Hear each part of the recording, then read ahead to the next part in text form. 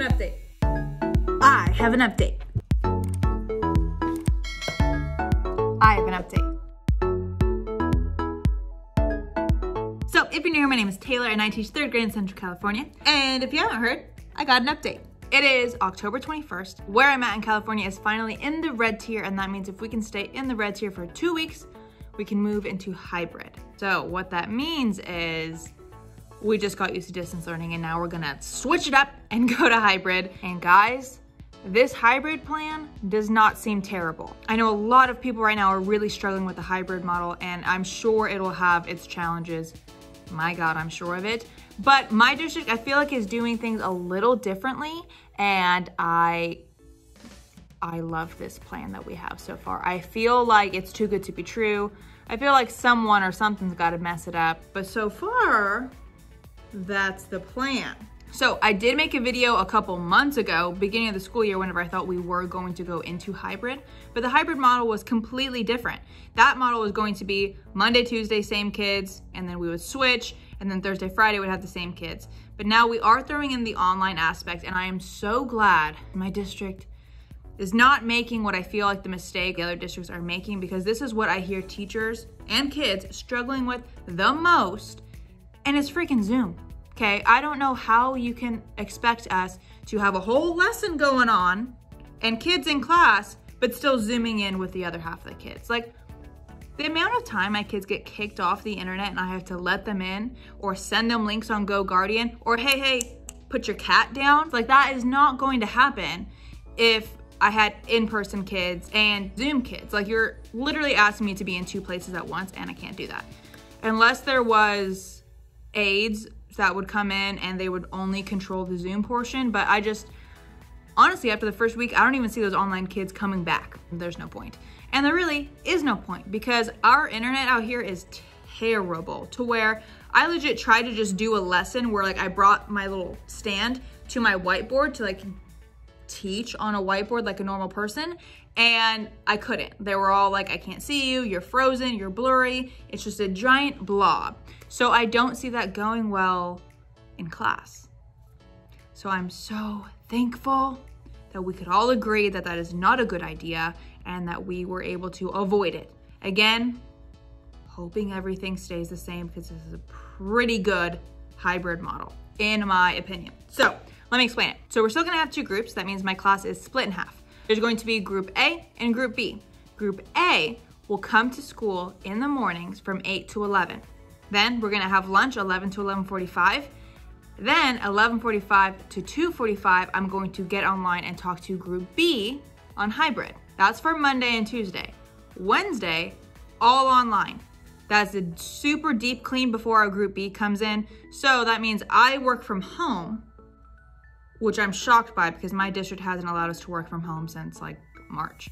So we're gonna work from home on Wednesdays, and Wednesdays from 8 to 8:30, I have to log on to take roll and to also do a social emotional learning activity. Then from there, I have prep.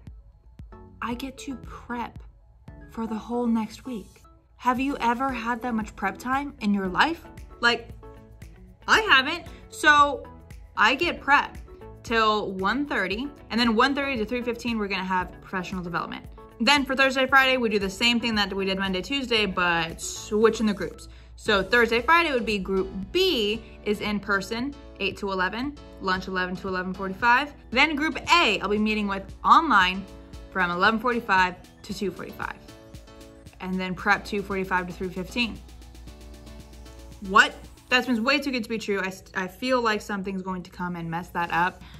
But so far, that's the plan. Also, what this means is that teachers and students will have to wear masks at all times.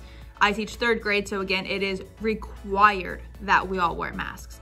We also have face shields, so hopefully if there is a student that is unable to wear a mask due to health reasons, a face shield can at least do a little something.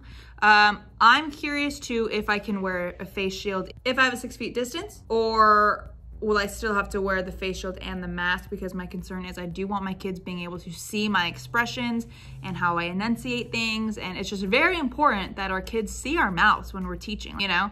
So we'll see, or invest in those super cute masks that have like the cutout so you can see my mouth. That is the other option. I don't know, but I'm excited. I shouldn't have said that. If you follow me on Instagram, you know that every time I say I'm excited about something, it immediately derails and goes terrible. So I'm not excited about this. I am waiting to see how things turn out. I have high hopes. There we go. I have high hopes. If I can at least get my kids in class for 2 days, if I can get them for 2 days, I think we can do it.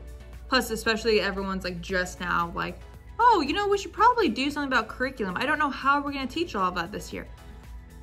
That's where we're at, because I thought that was like a known thing.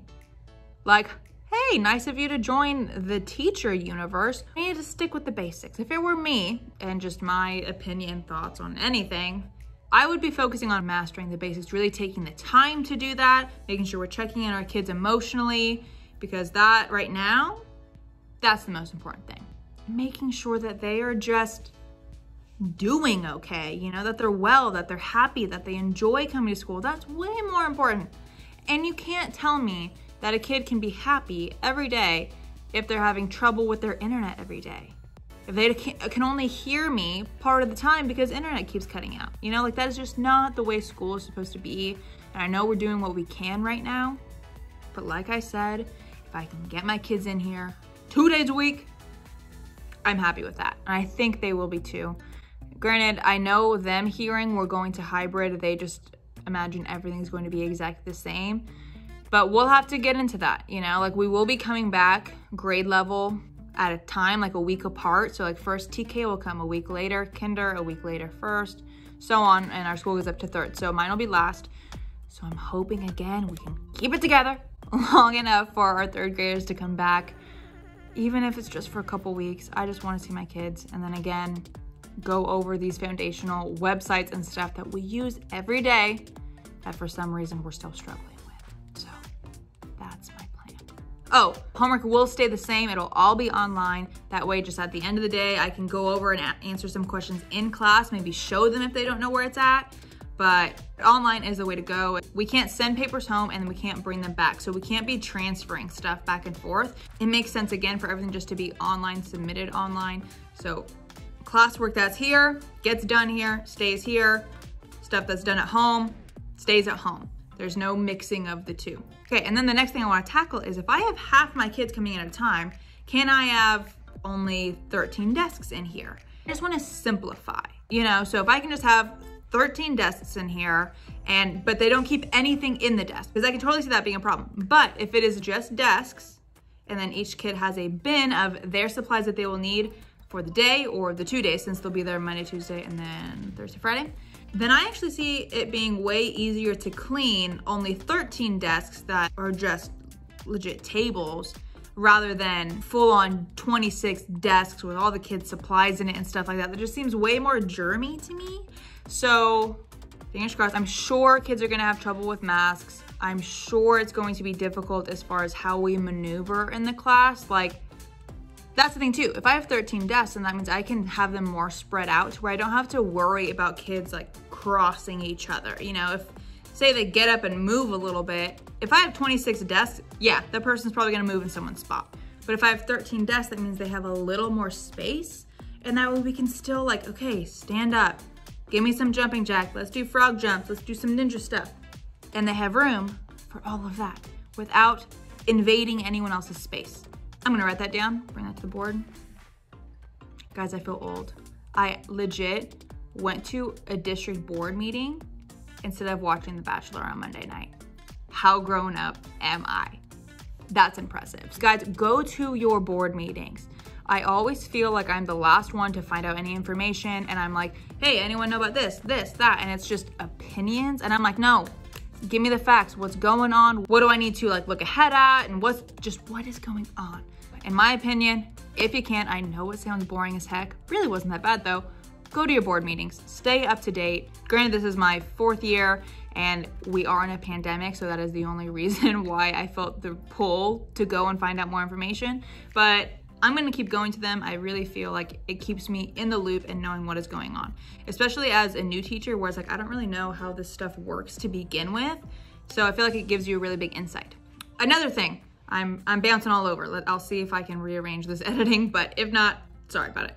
My school is going to have 3 points of entry, and that way the different grades can all come in through different areas of the building. Again, we are not crossing.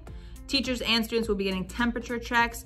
Staff is going to be getting a test every 2 months we're getting set a home kit.